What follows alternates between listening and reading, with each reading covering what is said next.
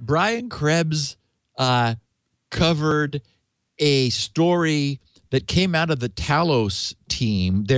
Cisco created a group called Talos Intelligence. And these guys, the Cisco team, took a look at a Train. Train is a very well-known high-end HVAC, heating, ventilation, and air conditioning. Oh, yeah, TRANE, yeah.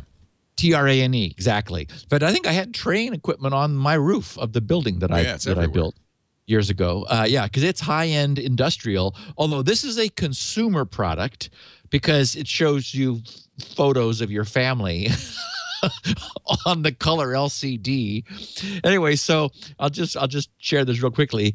Brian wrote before, and I'm paraphrasing this, before purchasing an Internet of Things device, a thermostat, camera, or appliance made to be remotely accessed and or controlled over the Internet, consider whether you can realistically care for and feed the security needs of yet another IoT thing. In April 2014, so this is dated, although it took Train a long time to respond, researchers at Cisco alerted HVAC vendor Train about 3 separate critical vulnerabilities in their Comfort Link 2 line of internet-connected thermostats. These thermostats feature large color LCD screens and a BusyBox-based computer that connects directly to your wireless network, allowing the device to display not just the temperature in your home, but also personal photo collections, the local weather forecast, and live weather radar maps, among other things. Cisco researchers found that the Comfort Link devices allow attackers to gain remote access and also use these devices as a jumping-off point to access the rest of a user's network. And this is like the nightmare scenario. This is the worst it could possibly be. Train has not yet responded to requests for comment. One big problem is that the Comfort Link thermostats come with everyone sitting down, hold the steering wheel tightly and focus on the road. Comfort Link thermostats come with credentials that have hard-coded passwords, and by default, the accounts can be used to remotely log in to the system over SSH. Well, that's comforting. Yeah, what a comforting link. What a comfort. And then the 2 other bugs that Cisco reported to Train would allow attackers to, wait for it, install their own malicious software on these vulnerable Train devices. Oh, man. And use those systems to maintain a persistent presence in the victim's local network. So The lesson here is there cannot be any question but that we need an isolated Internet of Things network.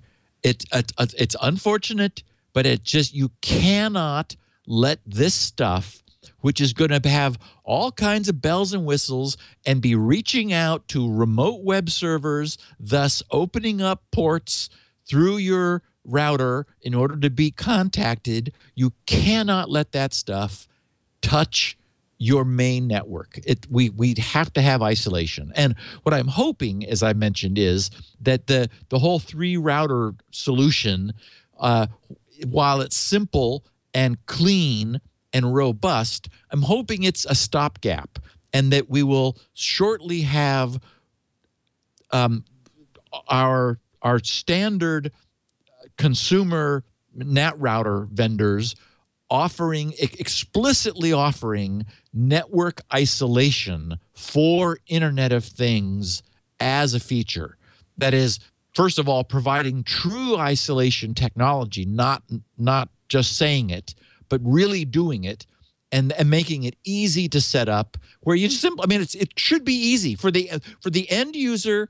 It would be as easy as 2 different passwords and you give your IoT things this password, you give your other network things that password, and by using different authentication, they are automatically on segmented networks that have no visibility of any kind to each other.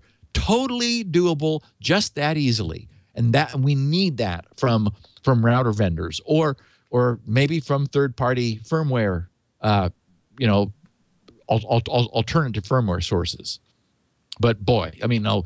Anyway, I thank Brian for bringing that Cisco research from their Talos group to our attention, because it's exactly typical, and this is tip of the iceberg. It's just the problem is that everybody wants to get in on this IoT phenomenon and have fun with it, and the problem is that security is not their focus.